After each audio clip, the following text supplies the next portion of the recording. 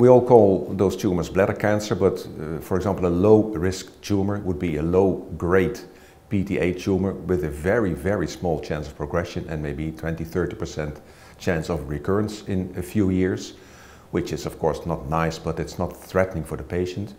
If you would have a PT1 grade 3 tumor, so a very aggressive tumor, or carcinoma in situ, also aggressive, there is a reasonable chance of a recurrence, over 50% in a few years, and there is a 10–20% chance of having a progression to muscle-invasive tumors in spite of therapy.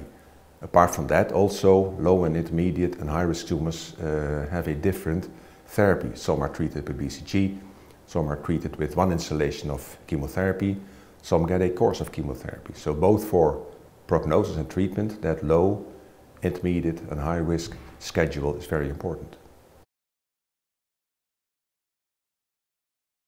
Let's say originally follow-up was cystoscopy and cytology. In the last decade, cytology already was skipped in low and intermediate risk tumors because it's not very helpful. So then it is cystoscopy.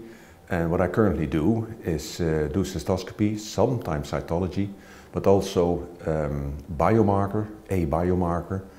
So we alternate cystoscopy with a biomarker, meaning that half of the time the patient doesn't have to come, he doesn't get an invasive procedure, the urologist has time to do something different. Maybe it is even more sensitive than our eye to see the tumor, to exclude the tumor, because those markers are very good.